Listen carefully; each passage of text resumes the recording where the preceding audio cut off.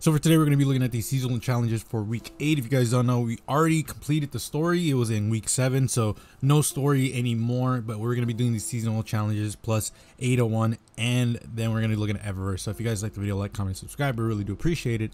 Other than that, better have complete the exotic mission Star-Crossed on legend difficulty. Depending on if you have friends or not, this might be annoying. That being said, Star-Crossed is not a hard mission at all. It's probably one of the easiest exotic missions I've ever played in the game. So legend difficulty actually might not even be that hard. Nest egg, complete the coil activity, and access the chamber of wishes. I don't know what this means. Chamber of wishes? Is that like the end of it? Like the end? Because if that's the case, then it's not going to be hard. Ritual ornament. Acquire any ornament for the seasonal ritual weapon. I'll probably just do PvP. PvP for me is probably the fastest one without me getting bored, because Crucible, again, like I said, I can do that one real fast. Vanguard makes me sleep, like legitimately, so I can't get the seasonal ritual for that one unless it's double points. And then Gambit, I mean, I don't have to explain Gambit. That being said, this week we do have double points for Gambit, so if you are feeling kind of risque, then yeah, you can do that one. Taking all challenges, complete weekly playlist challenges. Not hard. You can literally do the 3 for the playlists and any other challenges. Really not that hard. Life dispersion. Defeat targets with solar stasis or strand subclass equipped in Gambit. Oof. Bonus progress is granted for ability final blows and final blows against guardians. So depending what class you are, solar will probably be the best one, just because you can get your abilities back real fast. Specifically Titans, you have your hammer. I know it got nerfed, but you still get it back. Hunters, we have what's it called, Caliban's hand. I think that one's really good. And warlocks, I think you guys have an arm that, or specifically Claws of Ahamkara gives you double melee, so you can do that. Grenades as well, or you can use the what is it, sunspot? Not sunspot, I'm stupid. The arms that have the fire that once you get a melee you can throw grenades. That one, you can use that one. Either way, this one's not hard. Kinetic forces, get final blows with kinetic weapons, bonus progress for defeating guardians. This one's not hard either. Like, you can literally use kinetic for everything. And then complete Crucible matches and competitive playlists. So here is the one that I don't dread, but I don't like to do, just because I don't really care for the competitive playlist. If it had any like better rewards, I probably would give a shit, but I don't really care about the weapons, considering most of the time Bungie's too afraid to make something really good in PvP, just because of the previous like weapons that we had in the past. Specifically like I forget these guns, and I used them so much back in the day. Hold on, let me see. It is Recluse, is it called? God, it should be correct. Yeah, the Recluse. And then for the grenade launcher, my God, Mountaintop. I'm gonna be real, I missed this time in Destiny. It was so much fun. Like, this was such a time to be alive, and I feel bad for people who were not here for it, because it was just immensely fun. So that's pretty much it for the challenges for Eververse. For Ada-1, we have Vitrified Duality. I love this shader. This is such a dub of a shader, just because when you combine it with certain armor pieces, it looks really cool. And then the glow is purple, which is such a good purple. This is like one of my favorite shaders. New Pacifica Rush. This is, wow, didn't they sell this last week? This is not a bad shader. It's from Titan. I'm personally not like a fan of it, but I know some people have made some cool sets with it. And Dead Over Its Fate. This is the original one from Vanilla Destiny 2. It's a pretty good black and white shader, but definitely not as good as like the ones from D1 at least. As for the armor sets, they're all right here. I'm gonna be real with you guys. I think you should pick all of them up, just because they're really good for fall-in themed sets. Hunter specifically, I love the helmet, the cloak, the arms, and even the boots to a certain extent. I think the chest piece is the weakest part. That being said, I think the cloak is also pretty weak when it comes to shadering, but I still really like how it looks. Titans, I'm gonna be real with you, not a big fan of all of it. I think the helmet's pretty cool. It's just the fact that it's uneven. It's asymmetrical, which is something that really bugs me. But I would still recommend to pick them up just because you might never know when you might make some cool sets and then you're like, oh, I'm making a Fallen theme set and I want to make something cool with it. And then Warlocks, I think all of it's really cool. Like, I think the bond is super dope. I think the chest piece is really cool. I think the helmet can be used as well. And the boots and the arms are kind of boring, but at the same time, like, I would still recommend them. So let me know what you guys are going to be picking up from Ada. Like I said, I would just pick it all up just because legendary shards are going away, so you might as well just start buying a bunch of shit. But if you don't get it, don't feel bad. You can definitely get this in the future because she does sell this quite a bit. As for Eververse, I feel kind of vindicated because the shader, or let's look at this one, Aposematism. Yeah, it's an orange. I hate it and I love it because I love the green that's paired with it. And if I can find an armor set that has the green more than the orange, I think this would be really cool. So Luminous Void, let me just buy it right now.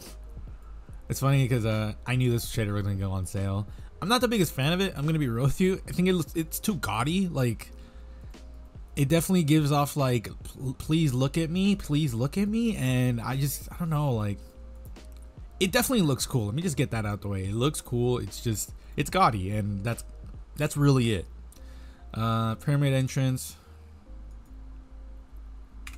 We have a corporate sponsorship for Sweet Business, which I'm gonna be real, I don't really care for this.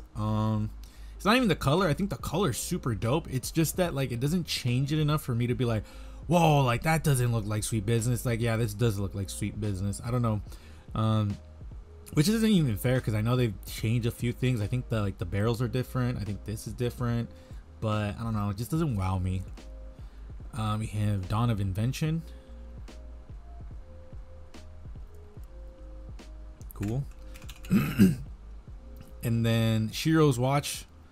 Not a big fan of it. Kind of looks kind of boring, not gonna lie. I think the season pass ornament for this, because this was a seasonal exotic, I think the season pass ornament looks way better. Omen of Saturn, Shining Cabriolet, convertible shell, Time's Ticking. I kind of want this just because it'll be a good thumbnail emote. Simon Says.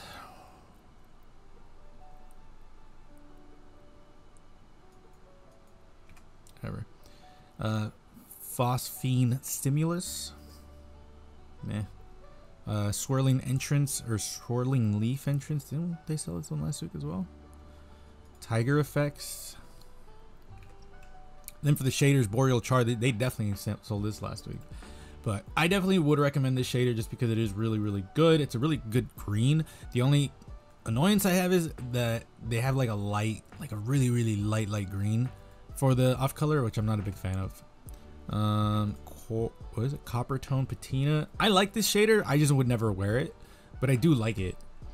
Vibrant Medusa, which I've made a really cool set with the Titans. If I have the thumbnail, I'll have it up right now. It's a video for that one stone helmet because one of my clanmates asked for it and I still hate them for it.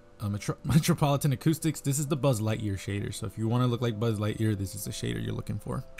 So that is pretty much it. Let me know what you guys think about the stuff that is being sold. I'm gonna be real with you guys. I am dude, last week was a fucking rough week for me. My cat is like missing and I did not take it well. So I do apologize that if I wasn't commenting or just making content that you guys want. It's just last week was really rough. Thankfully it's kind of like my emotions are kind of stable now. Like, it still hurts, but I mean, I'm not breaking down randomly when I walk. But yeah, last week was pretty rough. I'm gonna have some content for you guys, a lot of content actually, because I think it's still being sold. Let me see real quick. Yeah, so this is still being sold. I am gonna be making a video, a review of this, and then the shader video. And then when it comes to the class specific videos, I'm gonna condense it into one video for all the classes, just because this is so pinpoint with its theme that it kind of I don't want to make a whole set with all of these because they're all just gonna be Vex themed. So what I'm gonna do is okay, cool, I guess. So what I'm gonna do is I'm basically gonna make 3 armor sets for each of the classes, like my best Vex themed sets, and I already have them made. I think they're really cool, and I'm just gonna go over like which armor sets you can use to make some Vex themed sets, because we do have, I think, what, 3. We have 3 Vex themed sets, and one of them is like an original armor set, and then the other one is a reskin of the original armor skin. It's a whole ordeal that I'm gonna get into in that video, but that one I think I'm just gonna make it individual, because that way we can I can just show you instead of like me making armor sets and whatnot. Not only that, we're gonna go through exotics that have ornaments, like specifically Vex ornaments, because I also think that's important. So my game crashed, but I don't know, I probably won't even play because I haven't been playing. That's the other thing I probably should mention, is the fact that like I've been playing World of Warcraft like a stupid amount, like realistically. And then I've also been playing a bit of Final Fantasy 14, but mostly it's been WoW, just because Destiny 2 has been burning me out. There's just really nothing to do right now, and it's no fault to Destiny. Well, it is kind of their fault, because you know, if they're gonna make a season this long, they should definitely like pack it much more. Not, to be fair, we're not even done with like the base timeline of this season. I mean, it's just the fact that like I know it's gonna be a long season, therefore like I'm just kind of like, ugh, I don't want to do this. So I've been yammering for long enough. Let me know what you guys think.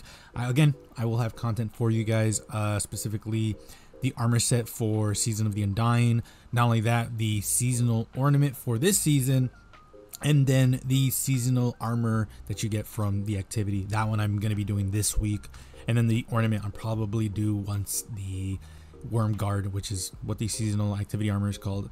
Once we're done with the Worm Guard stuff, then we'll get into the seasonal ornament, and then after that I'll probably start working on exotics again. That being said, I probably will post exotics. Like I said, I have a lot of content to go through, and after we're done with that, I'll probably start my second channel again, because I haven't been working on it because I've been so busy with this channel. So let me know what you guys think. I appreciate y'all. Be safe. I will see you guys later.